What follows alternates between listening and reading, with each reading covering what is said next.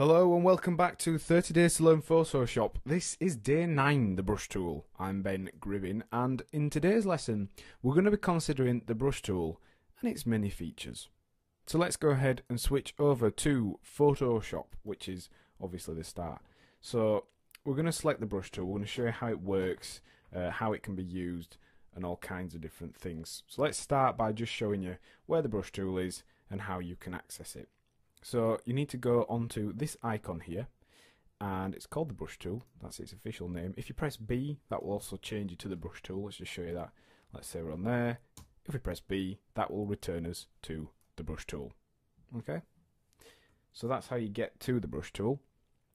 Now we're just going to fill in this page just so it isn't hurting your eyes, and in order to do that you click on this drop down menu here. Now this drop down menu is your basic brush settings, and it allows you here to change the size of the brush head, and also it can change the hardness. So if we click on one of these standard brush heads, these are the built-in brush heads, we can change the size, and you can see there we're making this bigger and bigger and bigger. Let's go and change the foreground colour to black, just so we're not looking at those squares. And that's all you need to do to use it. Essentially, you just click and drag and draw. So if we just show you that again, this time we'll change the setting of the brush head so it's a little bit bigger, but the hardness is down to 0, so you'll be able to see the difference between the two. If we just select one of these swatches, that's a softer brush head. So you can see the edges compared to the one we'll do now. Let's change the hardness. You can see the edges are softer, more gentle, whereas these are hard, very contrasty edges. So you can use that completely to your advantage. Now there's some more settings for the brush tool up here on the options menu. We've got the mode, the opacity and the flow. Now those are three main ones that you will use. So we're going to consider the blending mode now. So if you click onto dissolve, what this will do is essentially add noise to the very edge of the brush. Now it's a little bit difficult to see when we're using the very hard heads, but if we just make a soft head, let's change it to softer head, you'll be able to see it's a lot more noisy, almost like spray paint in actual fact. So you can see the difference between that one, and that one. There's a lot more noise in that one. You can use that to add grunge. If you were painting in some leaves and things like that, to make it a little bit less obvious, you could dissolve the edges. Okay, so we're going to show you the behind mode now. This is interesting because it works essentially like layers, except it isn't. It's on one layer. So you can use this to your advantage to create cutouts, painting behind see-through areas, but not having to switch layers. Keeping your illustrations simple and all kinds of things. So let's go ahead and paint one black line here. We'll do it in normal mode, so in effect they're going to be the top layer. So let's do that, just like so. Then if we change the colour of our brush, so you can just tell the difference, and we click on behind, it paints behind this top brush stroke. Now you can use that to your advantage to create layered up elements and all kinds of different settings and looks. So it's a little bit different, but it's a very handy tool to be able to use, and you can see it just keeps going back and back and back. So every time we change the colour here, we're actually painting behind the area that we've just created. When you let go of your brush tool, in essence it's just going back another layer, but this is actually all in one layer. So if we go over to the layers palette here, you can see that is all one layer. So that's just a quick way of being able to create really interesting effects, especially when you're working with photographs. And then finally, this is the clear mode, and it basically works just like the eraser tool. If we were to just zero that, you can see it's just erasing everything that we've done. So you can use that instead of using the eraser tool, because this would actually be set to the same settings as the brush that you used, whereas the eraser doesn't have the same settings by default. Next to the colour mode, you will see opacity and flow. Now these two are very slightly different, and we're going to show you how now.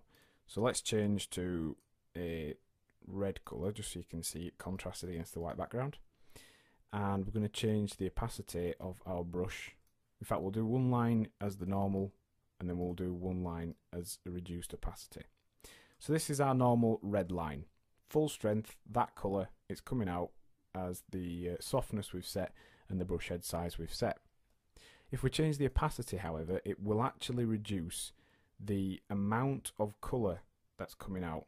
It reduces the strength, and in effect it makes it see-through. So as you can see here, these grey and white boxes which we've talked about that denote transparency are actually partly showing through our brush strokes here.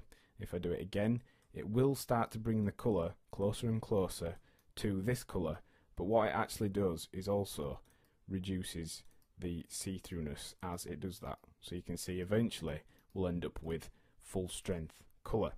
Now you can use that when you are working with photographs, when you're working with images where you want to subtly change them, and you change the opacity just to make things less obvious. So if that's opacity, then what is flow? Well, flow is kind of similar to opacity. However, even if you start off down at 0 or as close to 0 as you can get, let's just say 1%, what it does is it paints, and if you keep going over that area, it will increase the strength of the colour until eventually you're near the red colour. So it's kind of like using an airbrush, I suppose.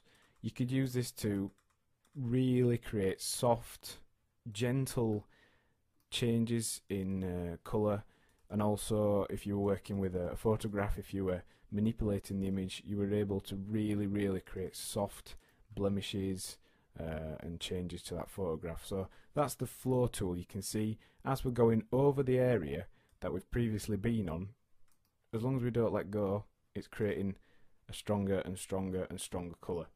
So that's flow and opacity. So then we're going to look at the brush settings. Now this is a panel in the sidebar panel which allows us to change all kinds of dynamics to do with the brush head itself. So you can see here we've got all the hardness settings that we had before, but also we can change the roundness, so we can actually start tweaking around with the way the brush is going to be applied to the page. So this is almost like a calligraphy style pen head now. We can change the rotation, we can change the roundness, we can change the orientation of the actual brush, so we can flip the single brush, and you can change pretty much everything you want. Let's just show you some of the main things that you would actually want to change, and we're going to do that by using a very slightly different brush. All you need to do to select a new brush is on either this panel or that one. When you're working with the brush normally, you'd probably use this one. Click the drop down menu and just select your new brush. If it's a custom brush, you won't be able to set the hardness of it because it is a certain hardness, but the basic brushes you can change all those settings for. So let's click on this brush head here. This is going to allow us to show all the different dynamics and settings we can input. So you can put spacing in if you wanted, and this allows you to, as the name suggests, space out the different brush heads. So you could actually create the effect of having pop rivets using this one. Let's just change the size. If we show you that along there, change the flow back up again. If we go along here like that, that creates the effect of actually having pop rivets, and we can change the spacing again if we need to do so. So let's go onto there again. We can keep going, and we can also turn that off. Let's go back to the basic photo brush. That will just create a nice smooth line. If we go into shape dynamics, this is going to give us all sorts of jitter settings. So let's just go back to one of those screw heads, go onto the brush panel, and if we click on shape dynamics, turn those on, size jitter allows you to actually create almost like chalk or wet brush watercolor style brush heads. You can control it by using your stylus wheel on your mouse, or if you're using a tablet you can use that, and also you can have it fade out. So if we just show you that over here, let's change the size of that. If we go down here, it changes the size of the brush head, fades it out. But also you can see, instead of it just being one of those screw heads, it has got like a sort of brushed effect. And that's from the size jitter. So if you were using stars and things like that, you could use this partly with angle jitter and roundness jitter to be able to create stars, snow, all kinds of things. The minimum diameter just tweaks this end where we're fading it out using whichever control we're working with, and the angle jitter rotates the heads of the screw in this case, and it does that randomly, so it helps you create all kinds of different effects. Let's just space it out so you can see a little bit better what it's doing. If we go back to shape dynamics and we change the angle jitter, you'll notice all the screw heads are changing randomly towards each other. And again, you can control that by the direction you're going in, or you could change it using the stylus wheel, pen tilt, pen pressure. And the roundness jitter, that essentially squashes and changes the perspective of the different brush heads. So again, creating a really cool, completely different kind of brush just by changing these settings. And these are all based upon the original brush. It's still that sort of screw head brush. So you can see us just using the eraser tool here to take it back, just so we can show you some more of the brush settings. So this is our now shape dynamics, and I believe that's the roundness jitter that we've got set on there. If we combine them together, we can start having them look like they're spattered about and all sort of things like that. Also scattering, this is a good tool. This helps you start to make them thicker and wider. Again, if you were using stars and things like that, you'd be able to create the effect of shooting stars, space, snow backgrounds, that sort of thing. Let's just undo those. Also under scatter, by changing the count, it actually changes the amount of scattering. So you can see that's not very dense. That one is. So that's how you change the count of your scattering. Dual brush. This allows you to, in effect, within a brush, paint brushes. So I know that sounds a little bit complicated, but we've got our original brush selected. Now we're selecting a secondary brush, which is in effect going to mask off or stencil out those previous brushes. So I'm going to show you this by using a more dense first brush. We'll set it on this brush now, and if you watch this now, it's actually masking out the edges of the previous brush into sort of circles. So that's quite handy, works very well. And again, you can then change the scatter, the size and the count for that brush. Color dynamics, you can actually change within scatters. You can have all the different brushes randomly changed colors. You can have them sort of go through a color range, which is handy if you're using leaves or grass, things like that. And then finally down here we've got things like noise, which will add noise to the edges of your brush heads, and wet edges. This is a way of being able to make them look like they've been stenciled on using watercolors or using some sort of permanent marker. If you just see the difference there, it looks very saturated and under contrasted and almost like it's got wet edges. And then finally smoothing, just smooths out the edges of the different brushes. So finally, we are going to look at how to load in new brush heads.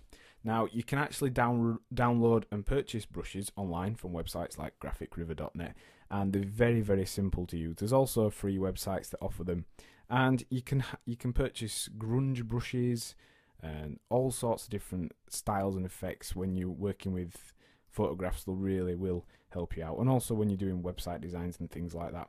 Now these are the built-in Photoshop sort of default brushes, and in order to get to that menu, all I've done is clicked on the drop down brush window and then clicked on this new, the kind of preset brushes drop down.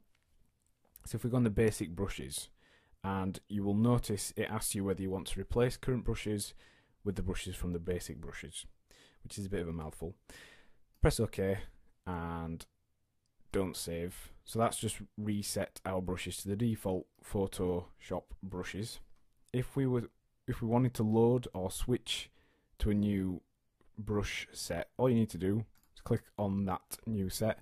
You can append it, which means it will be added to the end of the current set you've got, just in case you wanted to be able to use that again. And in order to load new brushes, all you have to do, hit the load brushes panel, and if we just type in ABR, and ABR is a brush file. Apparently we don't have any on the computer, but all you need to do is locate the brush file, and then if you go ahead and click on those brush files, you're able to load them in. It will ask you if you want to append it or completely replace the current brush sets, and also you can reset brushes, save them and replace them using this menu here. There's a number of viewing options. You can have them as a word display, you could have them with a larger thumbnail just to make browsing through them a little bit easier. So what have we learned in today's lesson? Well, we've looked at brush tool basics, we've looked at how we can change brushes, we've looked at how we can load new brushes, and we've also considered blending modes. We've looked at how to paint behind using dissolve and things like that. And the task for the lesson is to practice using the brush tool, changing your brushes and painting using different blending modes. So just practice and see what you can make an experiment on. Next time on 30 Days to Learn Photoshop, we'll be looking at the history tool. Thanks for listening.